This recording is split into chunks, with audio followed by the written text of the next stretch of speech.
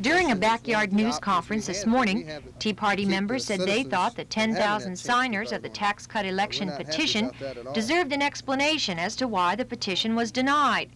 In his brief order to cancel the election, which had been set for May 15th, Judge Gutterman only said that the arguments raised by the City Council were well-grounded.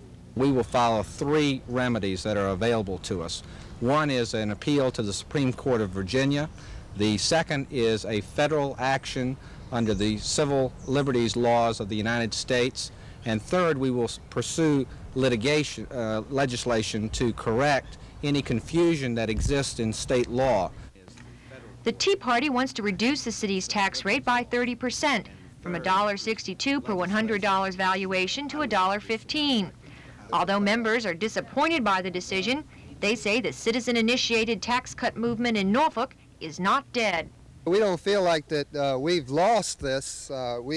As Howard was mentioning a while ago, we have gotten council to publicly announce that they are going to shoot for at least a $1.30 rate. Now that's a 32-cent reduction. So, you know, we've already won a battle. We just haven't won the war, and the war's not over. Mayor Vincent Thomas says he's sorry the matter of a tax cut election ever went to court because it appeared to pit the city against its citizens. But the city didn't stop the election, the mayor says. The law did, and the job of changing the law belongs to the General Assembly. Joan Gartland, Area 10 Eyewitness News, Norfolk.